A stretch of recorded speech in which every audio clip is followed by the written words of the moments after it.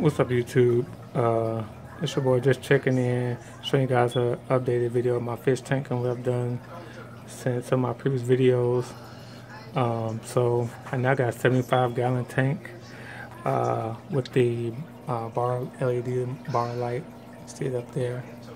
You know, if you guys look at my previous videos, you know I had a 29-gallon tank. Well, I merged the 29.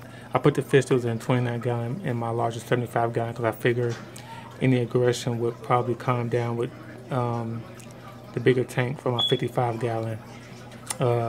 I've lost some fish, and I've got some new ones. I just got that red empress right there. So it's kind of small, but that's my other new one right there. I love that one. That's either a ruby crystal or strawberry. That fish is just like so awesome. I love it. And that red empress is going to be nice too once he gets bigger. He's just starting to get his color in. Everybody else is doing pretty good. That one right there is a mixed fish from some babies I had a long time ago, and he killed his brother, and now he keeps attacking his dad. I actually have his dad in a hospital tank right now, so he's pretty mean. As you can see, I got the red zebras. Most of these red zebras in here are actually from fry that I had like a long time ago in my other videos.